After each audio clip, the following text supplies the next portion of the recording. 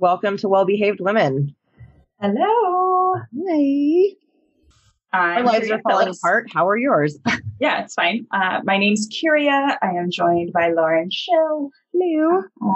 We are your hostesses with the messes. There we go. I'm not going to say mostess. We just have mess. No, we just are hot messes, and that's how we come, prepackaged. Welcome to this. I don't know if you guys will hear this during Pride Month, but welcome to this Pride Month edition of Well-Behaved Women. I wanted to do it in like 3 parts. Okay. So we're going to be kind of late with the recording for the other 2 parts. Okay. Obviously, it will have already passed, but I wanted to get this one out at least before we do Pride on Saturday. Gary is so excited. He has these accidentally gay pants that he got at Goodwill. And they're like these gray slacks. And then when you turn up the cuffs, they're rainbows.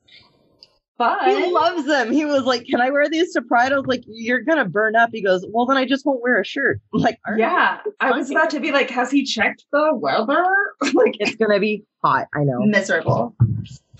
Yeah. I'm wearing a dress like I always do to things. It's one piece of clothing. And then I don't have to think about it anymore. Clothing. So our first person for our special Pride Month highlight. Yeah. I'm just kidding. I told Gary that I do that every episode because he still hasn't listened to the show. I told Gary that I do that every episode. And why do our partners hate us and our creative adventure? Whatever. He doesn't have to like it. No, I know that's fine. But and he hears enough of it when I'm talking about it. I'm like, did you know this and that and the other thing? And he's like, yes, dear, I knew. I was doing research for this and we went to 9 Pound and he was like, he's like, I'm going to just sit there on the other side of the booth and I'm going to mind my own business. And he did. He played on his phone and we ran into Edward and he came and sat with us while we were having dinner. And so we kind of hung out with him. And then he left us alone and I just sat at the bar and did my research and did my typing and Gary played on his phone and just hung out. It was honestly a very sweet date. Oh, fun. Yeah. Cute.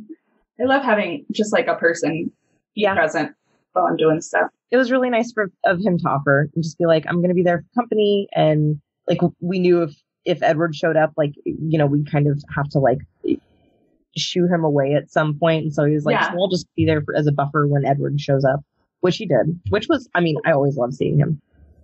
But is he just another regular? He is. Okay. He and I, were you around when I got the Christmas book, the book from the dude that I went on 4 dates with? Maybe. I don't know if I remember this. Okay, Reader's Digest version. This guy I met at Halloween. I had 4 to 6 dates with him over the course of 2 months. Mm-hmm. And at Christmas, he got me this bouquet of flowers. Mm-hmm. And he made this book. And I've seen a bunch of advertisements for it, a love book or whatever, or love story, something like that. Oh, okay. It was really adorable. He got my hair color right because at the time it was the purple and the teal. Uh-huh. It was God, if we had been dating maybe 8 months, I would have understood it. Yeah, absolutely. No. That's a cute gift at a different point in our relationship. Exactly. Yeah, but no, right now it's fucking creepy as hell. Oh no. It was a lot of commitment and I was really not a fan. So sure. So I left his apartment and I was like, I need a drink.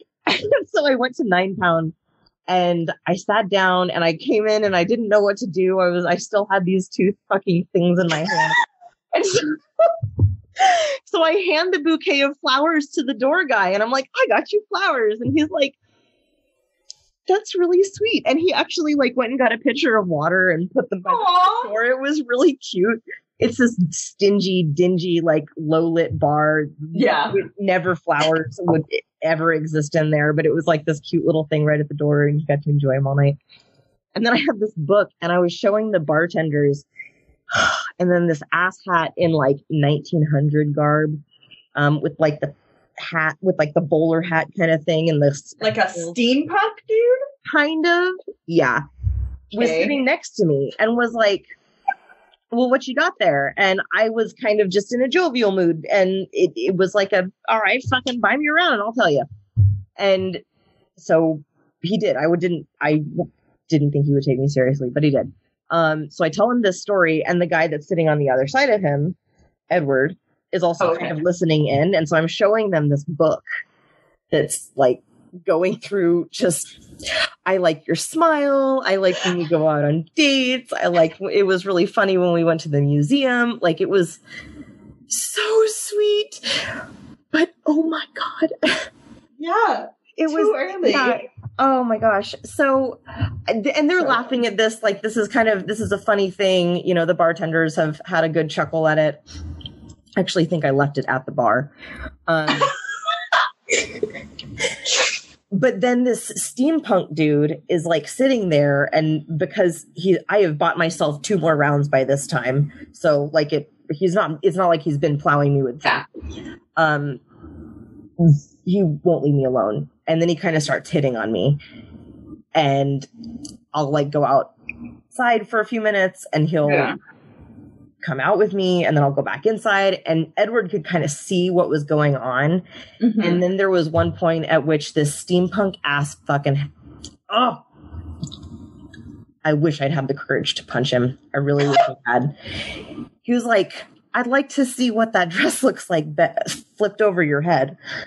Like, oh my God. And so Edward just stepped right in and kind of like acted as the buffer. And then I saw him a few nights later, and we just kind of every once in a while we're there at the same time. So it's, it's nice to run into him. And then it was like one of the first people that I saw at the bar when it opened up again. When it reopened. Yeah. Oh, good.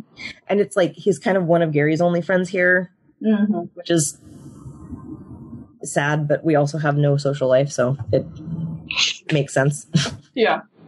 Like Eric is one of Donald's only friends here. And he is Alex's husband, so yeah. That's kind of a weird dynamic. Yeah. Whatever, teacher. But like Alex or Donald and Eric get along like seriously wonderfully. They both have ADHD, they both play baseball, they like whatever. They have a lot of stuff to talk about. Yeah. That's good. Okay. On this year in history, the Soviet forces liberate the Lodz ghetto, and only 877 Jews of the initial population of 164,000 remain. The future Queen Elizabeth II joins the Auxiliary Territorial Services as a truck driver. So she was actually a mechanic before she became queen, which is so cool. We're going to do an episode on her at one point. They also allude to it in The Crown. I know, which I love. She's like always in the engine, like kind of, all right, let's see what's going on here. Roosevelt dies, leaving Truman in charge. On April 20th, Hitler leaves his bunker for the last time as a birthday celebration, marries his mistress 9 days later, and signs his last will and testament. They would be married for 1 day and then commit suicide together. Good fucking riddance. While he appointed Joseph Goebbels as his successor, Joseph and his family would be dead by the next night, choosing to kill his 4 children and commit suicide with his wife, and appointing Schwerin von Krosigk as the new chancellor. And if I fucked that up, I don't give a shit. We don't care. We don't care. Emphasize the amount that we don't care. 7 days later, the war in Europe has officially ended. And Marsha P. Johnson was born as Malcolm Michaels Jr. on the 24th of August, 1945. Welcome to the world, Marsha. She's here. So, just kind of as a precursor to this, we're talking about a trans woman. Well, not a trans woman, and we'll get into that later on. But I will switch back and forth from pronouns a lot, and it's going to be according to the identity at the time of that specific story. Okay. And we'll kind of get into talking about why not why that answer is not nearly as simple as one or the other. Okay. So Malcolm was one of 6 children born to Malcolm Sr. in Elizabeth, New Jersey. He was a line worker at General Motors, and Alberta, his mother, was a housekeeper. They were devoutly religious, and the entire family would attend African Methodist Episcopal Church, flirt with Catholicism a little bit, and they would keep private altars in the family home, which I actually didn't know was a thing. Like, I thought that was more of a... I thought that was more of like a Roman Catholic thing for... Yeah. What kind of, like, did they have anything at the altar, or was it just, or like... I think was it to God? Like, was it an altar like, to, like, maybe like an altar Big to G Jesus? God? Okay, that's Something what I was wondering. like I was like, was it an altar to like Big G God, or? Well, it's AMEC, so the Episcopals, and then Catholicism, so both Christians. So I would imagine like it's a Christ. Malcolm, as a child, took an interest in women's clothing, and at 5 years old, he started wearing dresses, which is fucking adorable. Yeah. So it's unknown how long they were able to enjoy this before boys in the neighborhood do what all shitty little boys do, and they made fun of Malcolm. So they stopped. At around this young age, Marsha would later describe being sexually assaulted by one of the teenage boys in the area. It's going to suck how much we're going to talk about sexual assault in this show. It's just... It is. Everyone goes through it. It's just a reality of being a woman. Yeah, it's really terrible, but I think it's super common that we do have to talk about it because we cover so many women in this show. And it's always a thing, and it's always abused. There's always going to be a moment in every woman's life where they're assaulted or raped or harassed or whatever because of the fact that they don't have a dick between their legs, and that's fucked up. It's terrible. All right. Not a lot is known about Marsha's early life, except that basically there was this clear attitude in their home, very conservative Christian home, that when it came to being different, it was just not acceptable. His mother, Alberta, would say that being a homosexual was like being lower than a dog. Jesus. Yeah. It should come as no surprise then that Malcolm made the choice to be celibate until they left home. Being gay had become some sort of pipe dream for him and not something that could be realized in their lifetime at all. Which is very upsetting. Yeah, that's awful. When Malcolm graduated at 17, they moved to Greenwich Village in New York City. New York City. New York City. Center of the universe. Mm-hmm. I don't know. Now I want to go watch Rent. Bye. Yeah. Life sure is shitty. Yeah. But we're pretty sure it can't get worse. They had with them a black bag of clothing, $15, and the pipe dream that at some point they could be out and live their life. They waited tables, and they started getting involved with the LGBTQ community in the area. In this new circle of friends and chosen family, Malcolm had the opportunity to have others see them as they always saw themselves. So they started going by the name Black Marsha. Love that. That's fun. Yeah. Let's talk about Greenwich Village for a bit. Okay. I don't know how much you know about it, but I knew zero about it. Following... Pretty gay borough, if I remember correctly? Okay. Pretty much. Bohemia of New York. Mm-hmm. So following World War I, there was a kind of exodus to this area. It started to grow a reputation for being a sizable community for the LGBTQ community with short-haired women and long-haired men. I love that. I love that. Prohibition of the 20s and 30s helped to insulate that community and let it grow underground, as speakeasies became places revered for their immoral nature anyway. Mm-hmm. We're going to hell in a handbasket. Let's do it. Do it with a twist. The speakeasies were immoral areas. People could actually live their own lives there, and the person sitting across from you was also just as much a piece of shit in the community as you were, so it didn't really matter. Right, like the draw of them was like, everybody here is a deviant. Yes, exactly. So we all are united in this deviancy, which means that you're safe and I'm safe. So this neighborhood in Manhattan remained this sort of bohemian paradise, and it became the incubator for countless artists and poets in their search for inspiration. It was the, what was that neighborhood in the Moulin Rouge? Was it not the revolution? I have no idea. Was that not the neighborhood? I guess not. Maybe not. I don't know. I thought it was like come on down to the Moulin Rouge, but maybe Moulin Rouge was in a neighborhood. I don't know much about it. I've only seen the movie once. And that's a shame. That is honestly just, it's so fucking great. It's very silly. Ewan McGregor can sing.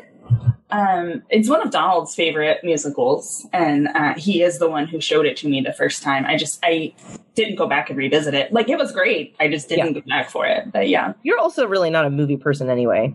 I'm not, but if, like, the more music is included in the movie, the chances I've seen it go up, like, exponentially. Good. That's good. Like, Rent, all the Pitch Perfects, like, pretty much everything that's, like, musically leaning, totally. Most of the time. Same. If it's a musical something, like, that's pretty much the reason I need to see it. Yeah. So by the early 60s, Mayor Robert Wagner Jr. decided to go on a full anti-gay campaign in the run-up to the 1964 World's Fair. He engaged his officers in all sorts of shit undercover, mostly going into gay bars and busting the men inside and revoking the liquor licenses of the bar involved. But there were other accounts of flirting with men on the street, seducing them, and then when the men would fall for it because they think they're in a safe spot, they're arrested for solicitation. Is that not entrapment? Oh, it's totally entrapment, but come on. Like, it's New York PD. Yeah, the gay people aren't people, I guess, so you can't entrap them. Gay people aren't people. What are you talking about, Kyria? Please don't take this out of context. No one take our quotes out of context. No one take that and run with it. No. All right. The bars that accepted gays in the area were almost exclusively owned by the mafia. They watered down the drinks. They treated the customers like crap. They let the buildings they owned break down, but they also paid off the local cops so that the raids were less frequent and less intense. The liquor laws of the time prohibited bartenders to knowingly serve alcohol to a gay person. So there was a little bit of insulation there, and cops would come. They would pick up their, what was called, quote, the gayola. That's, Jesus. Yeah. So they would pick up their gayola, and then they would wait for another night to raid the bar, or raid it earlier in the evening so that there weren't nearly as many people around. Jeez. And as happens with far too many poor children and desperate people of color, Black Marsha needed a way to pay her bills. So she started working on the streets. Okay. Her crowd hung around Howard Johnson's on 6th Avenue and 8th Street. Marsha would go on to say later that there in her new home, she came out, and from then on she said, quote, "My life has been built around sex and gay liberation, being a drag queen," end quote. And she was also really advocating for sex work. Yeah. She would go on to be arrested over 100 times for sex work, cross-dressing, and numerous health-related issues. Wow. I just realized that I do a lot of facial expression. When you're looking at yourself in a camera, you're like, oh. Well, I do a lot of facial expression in response to, like, things that you're saying, which is not helpful in a podcast format. So. Never. Almost exclusively not. This is where we're going to talk complicated. Marsha has been labeled as many things: transgender, drag queen, gender nonconforming, gay, and transvestite. Mm-hmm. Plus a few more that those were the most common. In general, I think the fact that they themselves identified as a drag queen, gay, and a transvestite tends to lend toward the continuous identification, at least on some level, with the male part of her. Okay. So, because drag queens do not always identify as women. Oh, yeah. Be identified as gay. Okay. You're a gay man. Transvestite, I'm specifically cross-dressing. Okay. Yeah. Without accepting that identity. Mm-hmm. Her good friend Sylvia Rivera insisted on the term transvestite, which is what she and Marsha were most popularly known as. Okay. And Sylvia made really good points to that end in an essay she wrote called Transvestites, Your Half-Sisters and Half-Brothers of the Revolutions. Quote, transvestites are homosexual men and women who dress in clothes of the opposite sex, end quote. Okay. According to her description in an interview with Alan Young in 1972, a transvestite is still like a boy, very manly looking, an effeminate boy. Okay. So Johnson distinguishes this from transsexuals, specifically defining transsexuals as those who are on hormones and getting surgery. By the way, I'm not, as a personal opinion, call yourself whatever you want. I don't give a shit. I'm talking definitions here solely. Well, and definitions from this person's perspective as well. From this person's perspective, which is also not necessarily the standard. Right. Also discussed are Johnson's experience of the dangers of working as a street prostitute in drag, and Johnson's husband, who was murdered. Oh, jeez. Yeah. Johnson and Rivera's interviews and writings in this era also at times used terminology in ways that were sarcastic and like just being camp. Okay. And also at other times were serious, or, everything at once. Like so it was kind of hard to figure out when they were using it seriously and when they were using it in jest. Okay. Yeah. So although Marsha was the far dominant side of her personality, there was very much still a large man active in her mind, and he stayed active throughout Marsha's life. Okay. Her friends said it was like this schizophrenic switch that would turn. Interesting. In certain situations, and the sweet, loving, saintly Marsha would turn into Malcolm. And he appeared when Johnson's angry, violent side would emerge, when Johnson was depressed or really under severe stress. Mm-hmm. And when Malcolm was around, her friends said he would become a very nasty, vicious man. He would look for fights. Johnson's voice would lower into a deep register whenever Malcolm came out. So interesting. It is. It's really crazy. By 1966, Marsha was living on the streets, engaging in survival sex, and had formed her name that we all know pretty well right now, Marsha P. Johnson. The Johnson was based on Howard Johnson's that she hung around when she was working. And she added the P, and I love this. She added the P because she was asked so frequently for her gender information, and this was always her response. Pay it no mind. I love that. Mm-hmm. The P stands for pay it no mind. She was a very well-known transvestite in the area, but because she was homeless, she did not engage in what some would call high drag or show drag, which is kind of what we all know for like RuPaul and shit. Oh, okay. Right. She slept under the tables that were used for sorting flowers in the market there in Manhattan, so she usually had a fresh flower crown on her head. She would pick them from the leftovers. She liked shiny clothing, and she would wear red plastic high heels and brightly colored wigs. Just a festive presence. And she was like tall, right? Super tall. She would drape this long, lithe body in like flowing robes and just shiny dresses and flowers. All of it. Yep, just really, really like cheesed it up. Yeah. So was living her best life. Like campy glamour. Yeah. Campy glamour. Exactly. Which was also why it was kind of hard to show the difference. Yeah.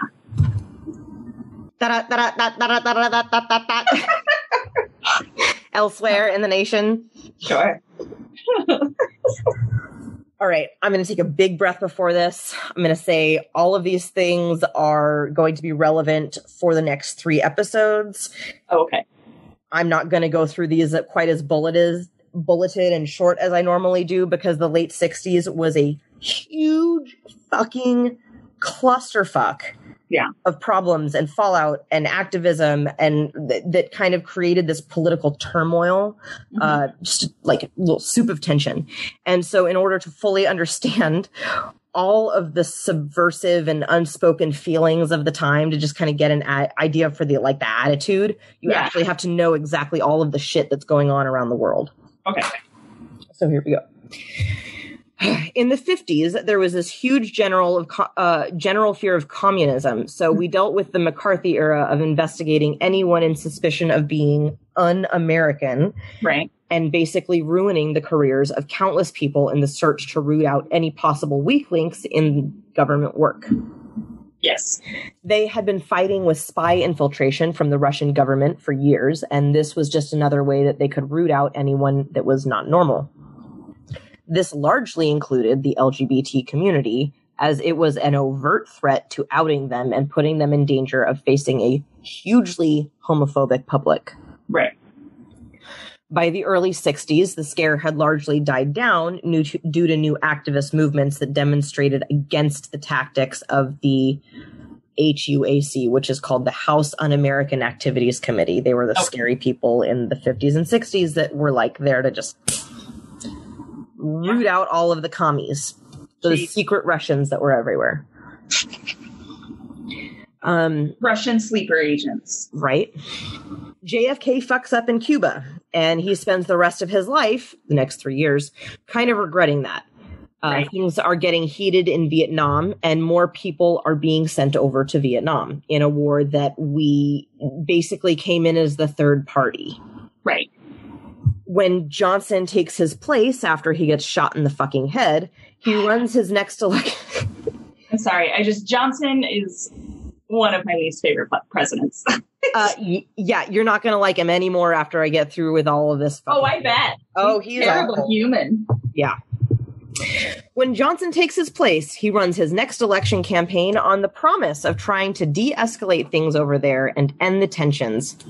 He wins in a landslide, and he spends the next 4 years sending hundreds of thousands of Americans over to Vietnam to rape, pillage, plunder, and murder countless Vietnamese. Indeed, he did. So bothered by it. God damn it. So we're just he was a bad, bad person.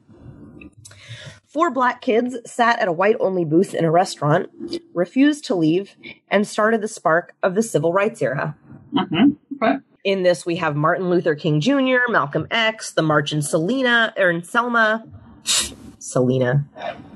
My eyes have not been working for quite some time. James Meredith is enrolling in Ole Miss. He's the very first black person to enroll in the school, and it just causes all sorts of chaos. We've got the Watts race riots, the realization that there are just a shit ton of black people out in the world that deserve to, and specifically in the U.S., that deserve to be treated with the basic respect that one should have for all living people. Right. Johnson, in this time, signs in the Voting Rights Act, the Civil Rights Act, and he signs the Medicare bill. Okay.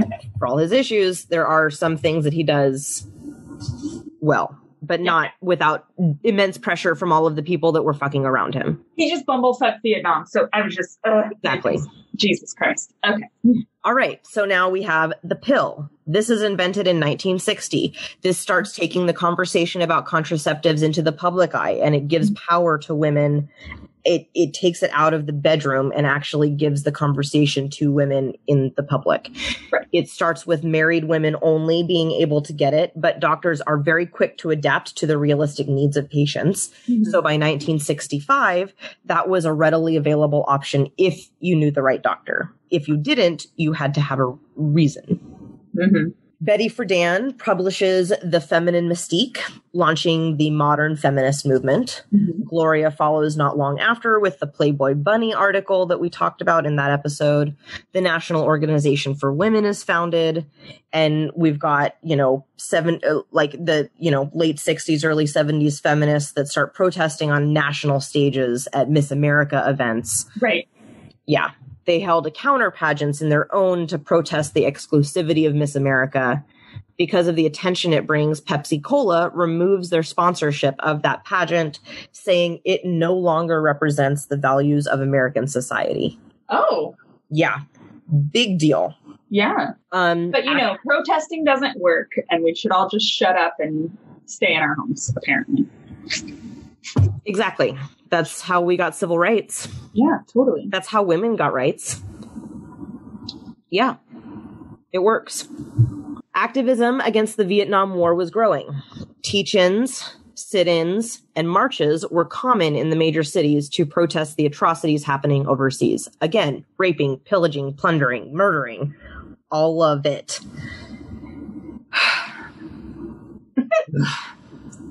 This cause is helped by the most trusted man in America at the time, Walter Cronkite. The most trusted man. Mm-hmm. He was in Vietnam during the aftermath of the Tet Offensive and broke this long-standing tradition for journalists. He spoke openly about his personal views on the war and saying it could only end in a bloody stalemate. Mm. He saw exactly how violent and horrible it was for everyone involved. Like, the soldiers didn't give a shit who they were hurting, who they were murdering. They were just there to kill, kill, kill. Yeah. And that was it. And it was only going to end in tears. The U.S. is in a race to space with Russia, reigniting what people had hoped was a dead hatred of the red commies. All right, gay Americans in the 1950s and 60s faced an anti-gay legal system. Mm-hmm. Early homosexual groups in the U.S. sought to prove that gay people could be assimilated into society and that they favored non-confrontational education for homosexuals and heterosexuals alike. And throughout all of this, the rising generation of the 1960s was growing out of the religious fervor of the previous decade. Kids that had been forced to grow up in church in highly judgmental and conservative communities of the post-World War II era found freedom in the counterculture movement of the late 60s. We've got the hippies, we've got the Love-Ins, we've got Haight-Ashbury, we've got the Summer of Love, we've got Woodstock, all of them. Backlash. Yeah. From extreme religious conservatism. Yeah. All in all, people were learning how to be allowed to live. Black people and women are finally asserting their rights as adults in the nation, demanding for equal pay, equal voting, and equal treatment. To date, I know none of those things actually having come to full fruition. Gay people were showing up and living their lives authentically in this neighborhood and creating communities that supported them. Right. It was just a lot going on.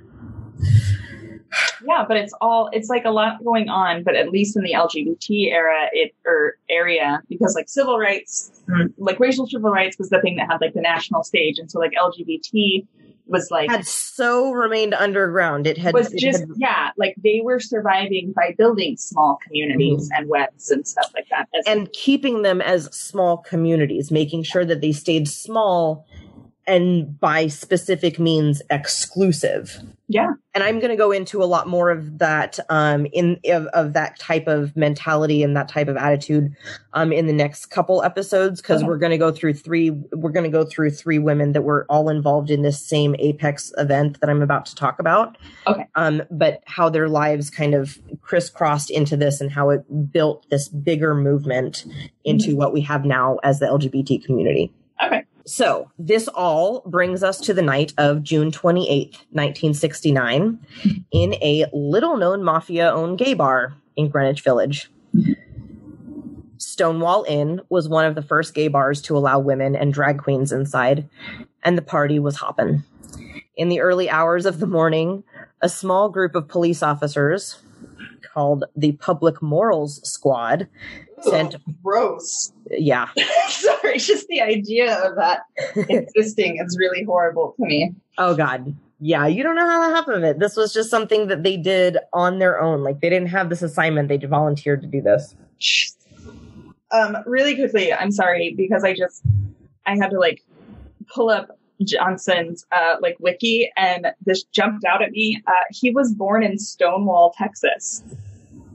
President Johnson? Yeah, Lyndon B. Johnson was born in Stonewall, Texas. Nice. And I was like, what the hell? Because seeing Stonewall in his article and in Marsha's, I was like, what's happening? There are little moments like that that just make me... That makes me happy in the balance of the universe. It means fucking nothing in the larger scheme of things, but it's like, it means something to us. That's kind of a cool moment. Right? Yeah. Of like, fucking, it doesn't mean anything, but it's like, oh, little things. Yeah. Yeah, so just like little pieces like that sometimes, like they just give the brain a little bit of the happy chemical. Mm-hmm. It's all about those little endorphins, baby. Mm-hmm. Dopamine. We all need it. All right, Stonewall, let's do it. All right. In the early hours of the morning, a small group of police officers called the Public Morals Squad sent 4 plainclothes officers into the Stonewall Inn to assess the situation. Okay. Like I said earlier, raids normally happened earlier in the evening, or the owners were tipped off before the raids to give the customers ample time to kind of scram. Right. Keeping the extra liquor for their bars, like in cars down the street or behind these secret panels. Every night was kind of different, and so they had to have all these contingency plans for like what might happen. This night, it was different. Yeah. Can you imagine having to do all that just to like go out and have a night with your community? Yeah. It's just wild. It's so many layers of protection that you have to take against like hiding your identity, hiding the identity of the people that you're trusting, hiding the identity of like what that bar actually is about. Yeah. Imagine like a random tourist coming into that bar one night thinking, oh, Stonewall Inn, that's just going to be like a fun little thing. And then they get in there and they're like, oh God, this is actually a gay bar. What if they were a fucking like really big homophobe? Yeah. It's a problem. You can't even. It's really scary. And so you kind of had to like have all of these measures put in place to protect the anonymity around it all. Mm-hmm. And this night those fail safes broke through. Yeah. And this night, it got out of hand. I am going to get more into that event itself and how the raid actually went down in the next episode. Okay. Because there are a few differing stories, but I am choosing to believe the words of the women that I'm studying. And so this is how it goes down according to that. So I'm going to talk a lot more about Stonewall Inn, like the Stonewall raid, next episode, because it's going to be about the woman who started the Stonewall riot, like the actual one who started it. Right. Marsha is largely credited with started like the shot glass, heard around the world. She's largely credited with starting the Stonewall riots, but according to her own words and our next person's words, that is not actually what happened. Okay. So this is what I'm gonna talk about what actually happened. Okay. So they started bringing people out in cuffs as per usual. And when the lights went up in a raid, normally when the lights go up in a raid, IDs are checked, and anyone that didn't have an ID got arrested. Any woman that was dressed in less than 3 pieces of effeminate clothing was arrested. Any man dressed in women's clothing was arrested. All sorts of shit. Yeah. A lot of these people were ex-army or like ex-military, and they were cross-dressers. And so like the only ID that they had was their male military ID. Yeah. Really upsetting.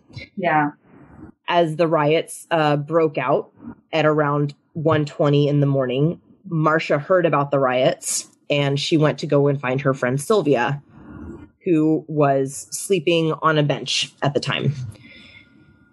There were a few accounts and official records attributing Marsha to the shot glass heard around the world to start the riot. But according to Marsha's own account, she didn't even show up with Sylvia until around 2 a.m. this night. Okay. By that time, the police had already set Stonewall Inn on fire. Wow. The next night, Marsha was there. She climbed up a lamppost during the riots, and she dropped a brick onto a police windshield, shattering it. We still love that. I know. It's great. You're still there. You're there. Because this is like a 5-day thing. Okay. Yeah. These riots were no joke. And I'm going to talk about it tomorrow or whenever our next episode is getting recorded. Oh, okay. But they were just no joke. And it really inspired a lot of people. So following the riots, Marsha joined an activist group called the Gay Liberation Front. Okay. This was the new passion, activism. People needed to be allowed to gather peacefully without fear of arrest or raid. This became a focus of the community at large and spent the next year creating safe spaces. The following year, on the anniversary of Stonewall, Marsha took part in the Christopher Street Liberation Day March, which is what would go on to become known as the Pride Parade. Pride Parade. Mm-hmm. At this march, the organizations scheduled a series of 4 dances to be held at NYU's Weinstein Hall as dance affairs. Okay. This would help them help these students and people in the community to raise money for legal, medical, and housing services for just the gay community in the area. Love that. Okay. NYU's inside Greenwich Village as well. Oh, okay. So like that, it's a very local thing. Yeah. Later in that year, in August of 1970, Marsha staged a sit-in at NYU after the administrators canceled those dances. Rude. Over the course of that 5-day sit-in, Marsha and Sylvia came up with an idea. Were they canceled like because they were gay. LGBT affiliated? Okay. Mm-hmm. Because they were affiliated with that community, they weren't appropriate anymore. Jesus. At NYU, wow. Yeah. Well, it's still the late 60s. It's yeah. No, I know. But 1970. I know my brain is like, damn. I know. It's crazy. But this is the start of it. Like we are able to think that is so fucking crazy because these people did that stuff that was so fucking crazy. Yeah. So that we could like 50 years. Yeah. That's not that long. It's not that long that we've been considered humans. Yeah. Over the course of the 5-day sit-in, Marsha and Sylvia came up with an idea. Okay. There should be a home set up for the non-conforming youth of that area. Yeah, there should. Thus was born STAR. Okay. Street Transvestite Action Revolutionaries. I love that. Yeah. This was originated as a radical political collective that also provided housing and support to homeless LGBT youth and sex workers in the lower Manhattan area. Okay. Sylvia and Johnson were the mothers of the house and funded it through their own sex work, which they worked a lot. Yeah. Marsha was offered the position, like when they were coming up with this idea, Sylvia was like, Marsha, you should be president of this. And she turned it down because she believed someone with a more linear brain would be much better at running it. Okay. And we're going to get a lot more into STAR in 2 episodes. That's 2 from now. Oh, okay. So there was one big issue with this plan. Sylvia and Marsha were both homeless themselves. Mm-hmm. STAR was for the street gay people, the street homeless people, and anybody that needed help out at that time. So quote, Marsha and I had always sneaked people into our hotel rooms. Marsha and I decided to get a building. We were trying to get away from the mafia's control at the bars, end quote. Yeah. Sometimes they would sneak up to 50 people into a room at a time. Oh my gosh. Yeah. Just for a place to shower, to lay down. Yeah. That's not the street. Marsha and Sylvia held a dance fundraiser in November of 1970, and they were able to raise the funds to buy a 4-bedroom apartment with no electricity or heat. Jeez. But they got it. Yeah. And they worked tirelessly to repair it, and they housed as many youths as they could there, even while they were working on it, selling themselves to prevent the children from having to do the same. Mm. Sadly, this house was only active for a few months. It closed down in July 71. Jeez. One of the big issues of the early LGBTQ movement was that there was very little recognition towards trans people and language in writing in support for equality. And again, I'm going to delve a lot more into this part specifically when we talk about Sylvia in 2 episodes and the issues of the early feminist movement. They were, just to be short, they were real judgmental bitches. Right. Yeah. There were no laws protecting trans youth, and 1972 saw the end of meetings for STAR. By 1973, the movement died at the parades when Marsha, Sylvia, and other drag queens were told to stay at the back of the parade. The lesbians running the event said that the transgenders gave the movement a bad name, so Marsha and Sylvia marched out in front of the whole damn thing. Wow. Yeah. Yeah, that one is going to make me real fucking angry when I'm talking about it. So, like, yeah, we're going to get a lot more into that in Sylvia. And I'm actually like, these are the episodes I have fucking loved learning about. I've loved writing about them. Like, I'm really excited about these guys. Just like actively, just everything that these two people had done and started, and then like 3 years later, told to get to the back of the parade because they made it look bad. Like, well, they helped start that community. Are those lesbians still alive? Because I want to fight them. Right? Can I go punch a lesbian in the face for being a dick? Yeah, like a senior citizen lesbian. I'm going to go punch her in the face. I will do it. Seriously, it's ridiculous. That is judgmental bitches. Yeah, that's really upsetting to me. Wow. Yeah. It like gets under your skin and just God. I wish I had something more eloquent to say, and I'm sure that people besides me have said it way more eloquently in the past, but just like it really does. I feel like a really deep anger in the base of my throat. I'm furious about that story. You're going to be real angry when we talk about it more. The whole idea, like, behind the mentality of transgender people, like, it just makes me so angry. And so we're going to get into that in 2 episodes. Because when we talk about Sylvia, because I feel like there's so many things in Marsha's life that are worth talking about. And these other 2 big deals, the Stonewall riots, and then the LGBTQ community, creating a movement outside of that. I think those are 2 very specific, important topics, but we don't have enough time today, so I'm going to put them in other episodes. It's upsetting to me how I was surprised to hear this story, because like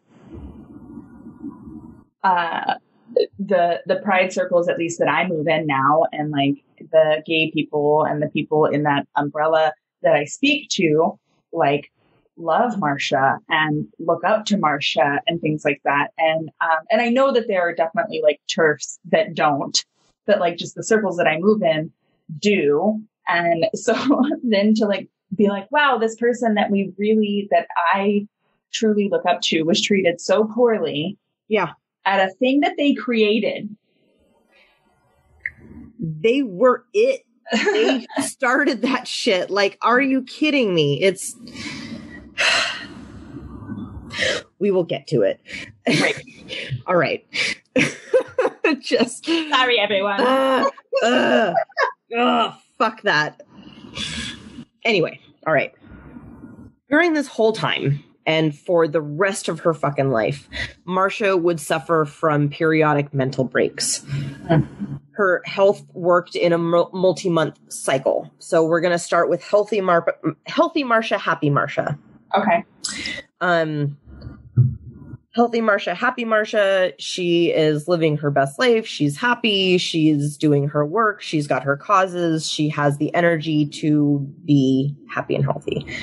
Then she gets depressed and really stressed because I would imagine at this time it is, the 70s and 80s, and people still fucking hate transgender people. And so it's stressful just existing there and also being a sex worker for survival on top of that. Like, none of that is an environment for a healthy person.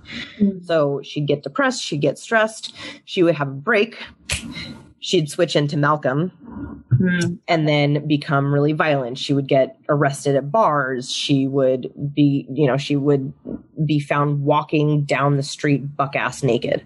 Like, wow, just crazy, crazy stuff. And so authorities would bring her in. They knew, and then they would take her to a mental health facility, pump her full of chlorpromazine. Okay. Which is very big sedative, and keep her there for 2 to 3 months at a time. Wow. Right. So during this whole time, friends would hear about it. Marsha's in jail again. Marsha's in in Bellevue again. Sorry, I had to look up the brand name of that medication. I was like, wait, what is it? It's Thorazine. Okay. Thorazine, yeah. So I'm going to put you down. Yeah. Yeah. every time this would happen, her friends would find out. They'd be like, all right, Marsha's in Bellevue again. We got to get bail money. We got to, we got to be able to like raise money to get her actually out. Wow. Into the real world. Yeah. So then she would get out, and then for the next month or so, the meds would slowly wear off, and she would kind of come back to being herself, and then back to happy Marsha and healthy Marsha.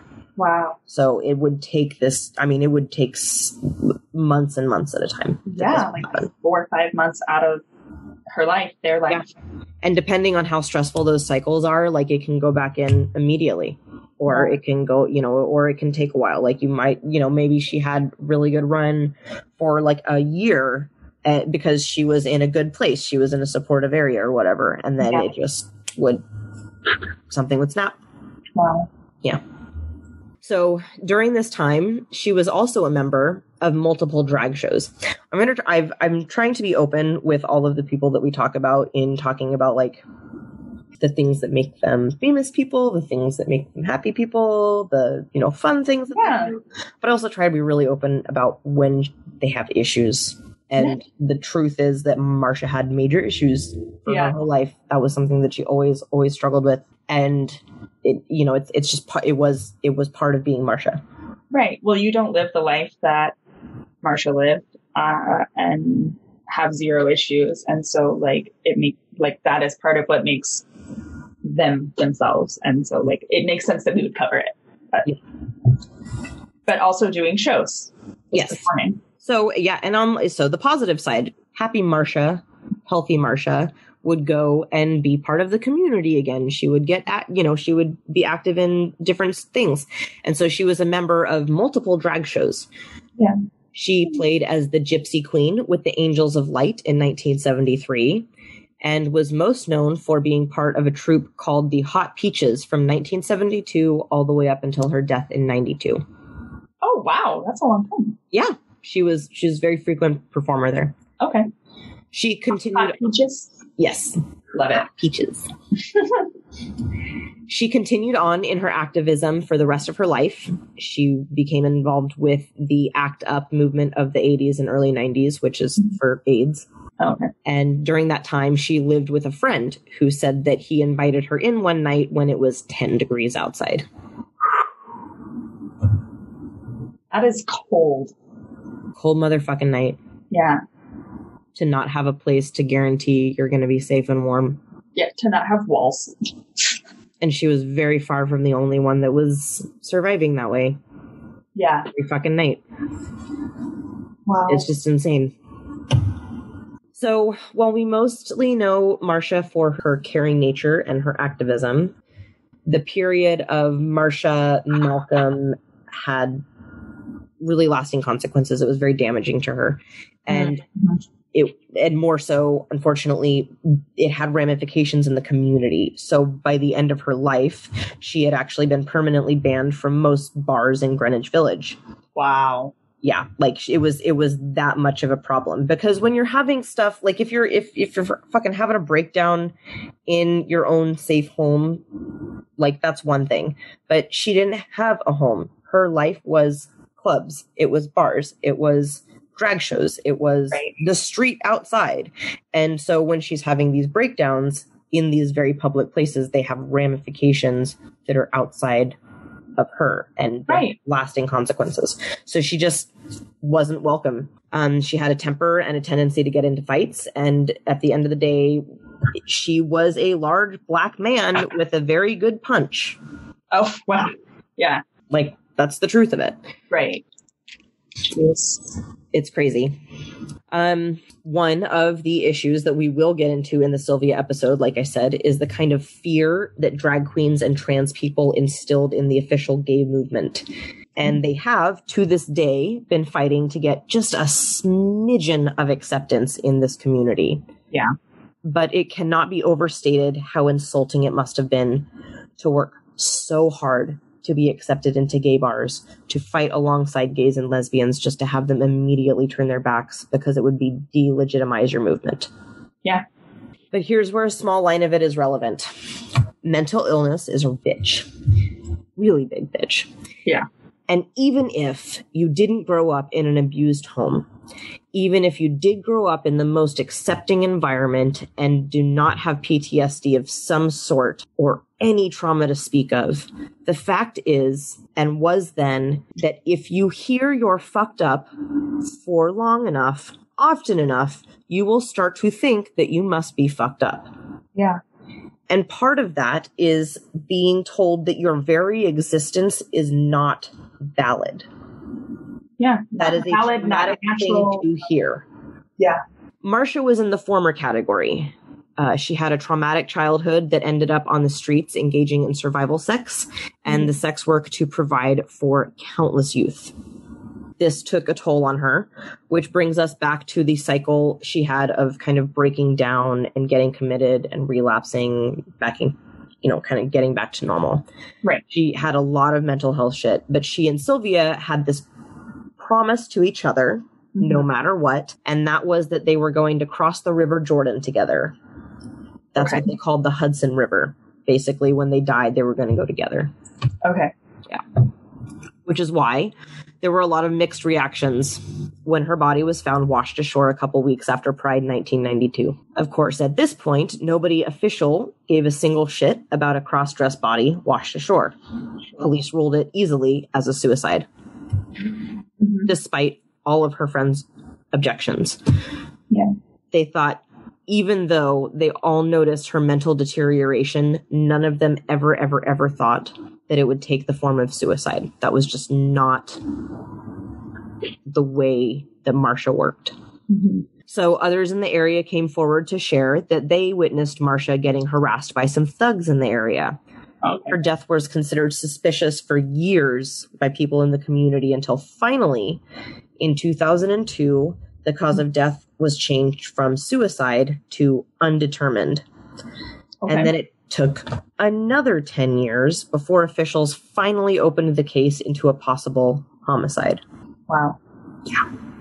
When Marsha's ashes were scattered in the Hudson River, respectfully, police shut down 7th Avenue to allow mourners to have some space. That's okay. You're so kind. Yeah, I mean, you don't give a shit about us. But yeah, you're so fucking kind. Wow. That's Marsha. Marsha. And there's our title. I've been waiting for you to say it all fucking episode. I've been holding back. Good. Light. But yeah. Wow. I'm sure we'll touch back. Marsha's going to kind of come back in. Yeah, Marsha will come back in with a lot with Sylvia. They were besties their whole life. Yeah. Marsha's whole adult life. So she's going to come back in. We'll hear from her again. And next week we're going to talk about the woman that actually started the Stonewall riots. Okay. Yeah. Beans. We will see y'all then as we continue our Pride series. Woohoo! I'm really glad that we're doing these. Yeah, this is good. This is good. Okay. All right. Take care of yourselves. Drink your water. Take medications that you're supposed to be taking. All that jazz. Don't be afraid of addressing your mental health needs. Yeah. Do all that. All right. Love y'all. Have a good week. Bye. Bye.